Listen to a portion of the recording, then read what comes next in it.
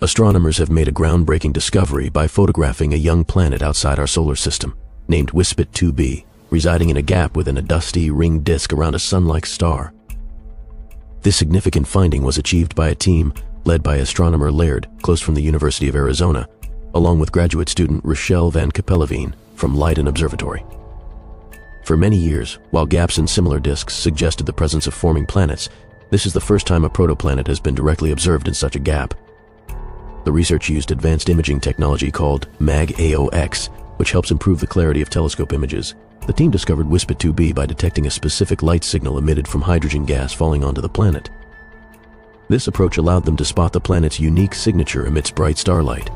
WISPIT 2b is a rare case of a protoplanet actively accumulating materials, weighing about 5 Jupiter masses, while another candidate, CC1, weighs around 9 Jupiter masses. These findings enhance our understanding of planet formation, similar to the early